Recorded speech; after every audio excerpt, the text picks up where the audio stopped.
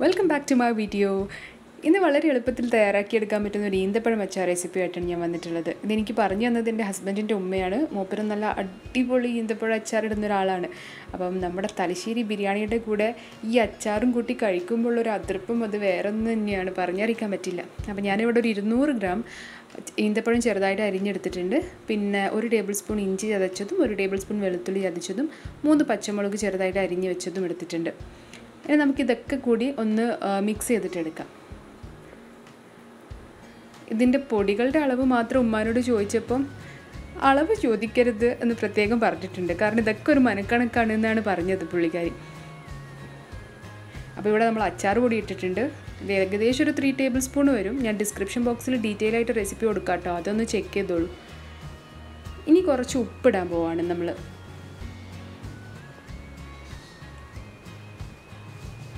പിന്നെ 2 ടീസ്പൂൺ കുരുമുളക് പൊടി ഇട്ടിട്ടുണ്ട്.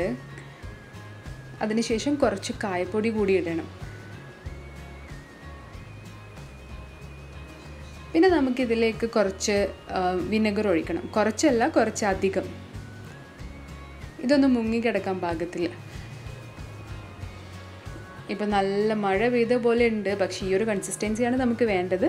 അപ്പം ഇതൊന്ന് മിക്സ് ചെയ്തതിന് ശേഷം ഉമ്മ പറഞ്ഞു കുറച്ചുകൂടി അച്ചാർ പൊടി ആവശ്യമുണ്ടെന്ന്. അപ്പോൾ 1 ടേബിൾ സ്പൂൺ കൂടി നമുക്ക് ആഡ് ചെയ്യാം ഇതിലേക്ക്. അപ്പോൾ ടോട്ടൽ 4. ഇനി ഇത് നന്നായിട്ടൊന്ന് മിക്സ് ചെയ്തിട്ട് അവസാനം നമുക്കിതിലേക്ക് കുറച്ച് എള്ളെണ്ണ കൂടി ഒഴിച്ചു കൊടുക്കണം.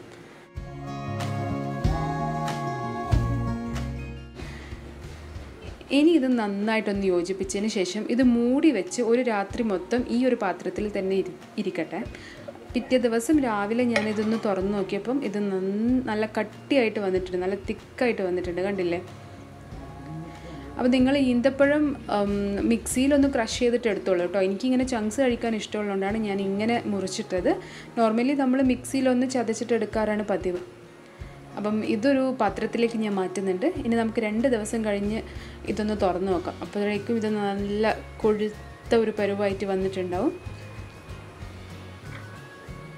അപ്പോൾ 2 ദിവസത്തിന് ശേഷം നമ്മുടെ അച്ചാറിൻ്റെ ഒരു സ്ഥിതി കണ്ടില്ലേ നിങ്ങൾ? നല്ല കൊഴുത്ത് നല്ല നല്ല നല്ല കഴിക്കാൻ തോന്നുന്നൊരു പാകത്തിൽ എത്തിയിട്ടുണ്ട്. ഇതിപ്പോൾ ഭയങ്കര ടേസ്റ്റാണ് കേട്ടോ. നമ്മുടെ തലശ്ശേരി ബിരിയാണിയുടെ കൂടെ ഏതെങ്കിലും ഒരു അച്ചാർ ഞാൻ പ്രിഫർ ചെയ്യുന്നുണ്ടെങ്കിൽ അത് ഡേറ്റ്സ് അച്ചാർ മാത്രമാണ്.